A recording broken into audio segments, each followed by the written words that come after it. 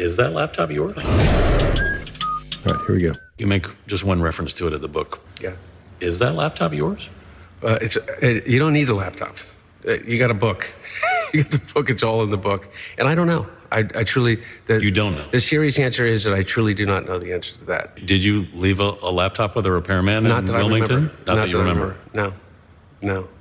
But whether or not somebody has my laptop, whether or not I was hacked, whether or not there exists a laptop at all, I truly don't know. Are you missing a laptop?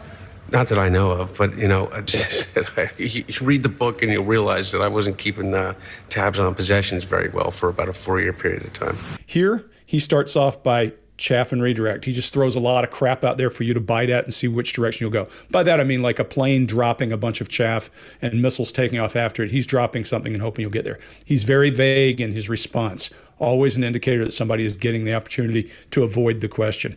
He disclaims. His blink rate goes through the roof when he's talking about that, and he starts to trade guilt, saying, hey, I was a bad guy, and get off my back, in other words.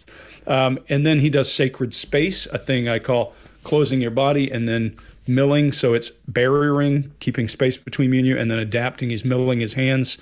And then he does a whole lot of barriering in general. He's locked up pretty tight.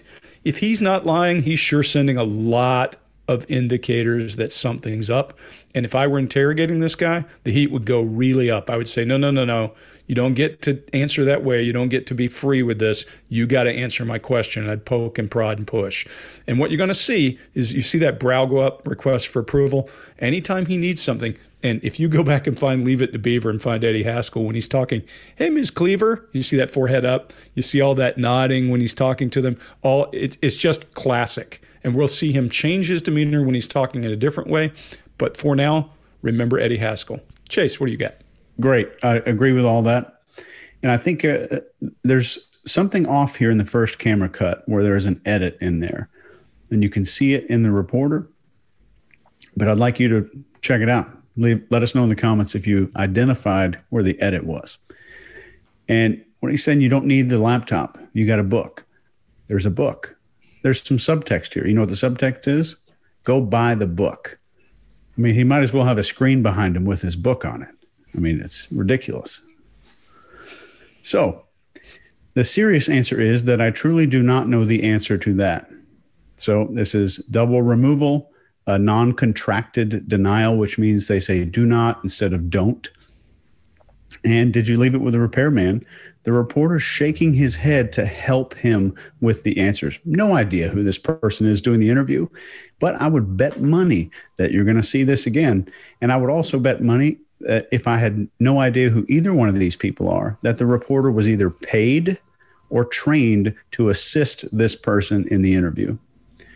And not that I remember, said that twice with digital flexion on his hand. You can see his hand squeezing his other hand to try to hold himself still. He's very still here. And this is when he's being deceptive, according to me. And I want you to see what he looks like when he's not here in a couple videos, which we're going to look at.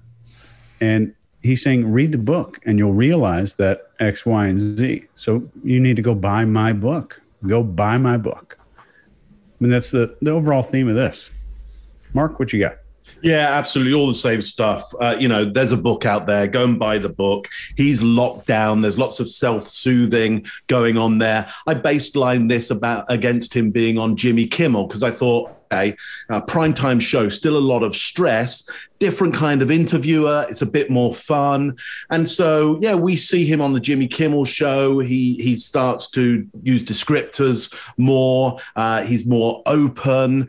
He's still a little bit locked down, but he's not locked down like he's locked down in this. So, yeah, he's really tight and secure in this one. The only thing he doesn't suggest is the potential non-existence of laptops altogether. I'm surprised surprised he didn't go down that route, because he gets very, very close. I mean, you know, it could be my laptop. Maybe it's not my laptop. Hey, maybe laptops just are not a thing in the first place. I was expecting he might push it that far, but he doesn't. There's this interesting strong gaze that he has as well. Now, he does show this in the Jimmy Kimmel show as well. But in the Jimmy Kimmel show, his blink rate is a lot more. He kind of locks his eyes very wide and tries to hold that gaze without any blink at all. Greg picked up on some specific moments where he can't hold that open eye, that kind of locked gaze that I think is there to kind of almost seduce the eye contact and get the attention and get the buy-in on it.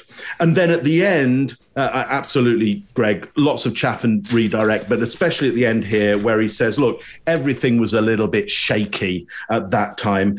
And he introduces the hook of a much bigger personal drama going on. The drama for the interviewer, or certainly the audience here, is the drama of the laptop. He manages to move it across to a much bigger personal drama where everything was a little bit shaky. So interesting start for him there, which doesn't bode well for us really believing in what he's talking about here. Scott, what do you got? All right. You guys covered a lot of stuff. Chase, I was going to talk about what you're talking about in the editing. I was opening with that because the editing on these things, all of them really bugged me to death. This guy, he isn't a TV guy. He's not good at this, but he's been trained. And as we go through, that's going to be the little thread this time that I go through, pointing out the things where he's been trained and how he is the champion of chaff and redirect. The champion up to this point was Anthony Weiner. Boy, that guy's good at that. I mean, you'll come in and say, what about this? And I'll say, well, and it goes off into this whole other thing. But the thing that's similar with those two, with Anthony Weiner and Hunter, is when it gets to the important part about that laptop, he does the very same thing Anthony Weiner does. He starts talking about how it could be mine, it couldn't be mine, I don't know. We're listening to a victim. Everything he talks about goes back to him being an addict, about how he blames everything on being addicted to crack at some point during this. So he goes, I don't remember. You'll find out in the book.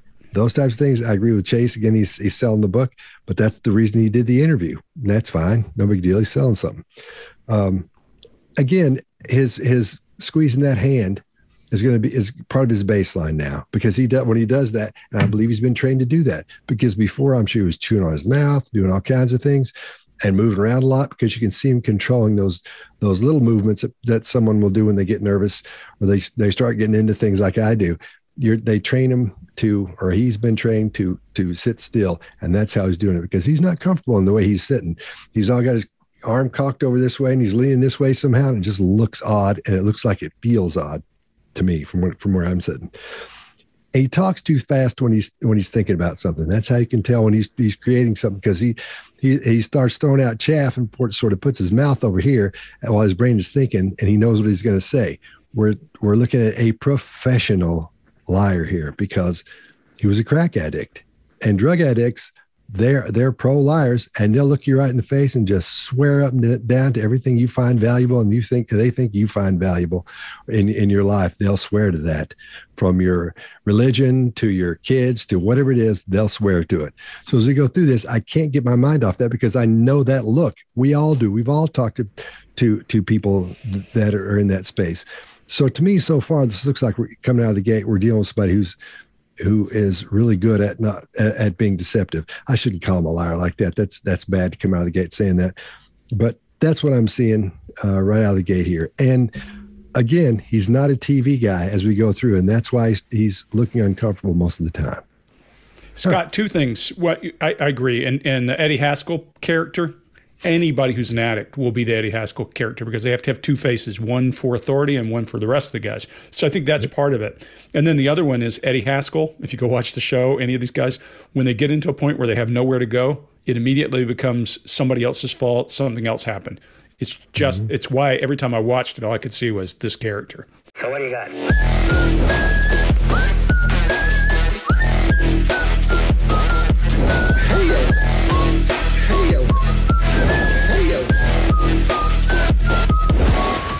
You know what?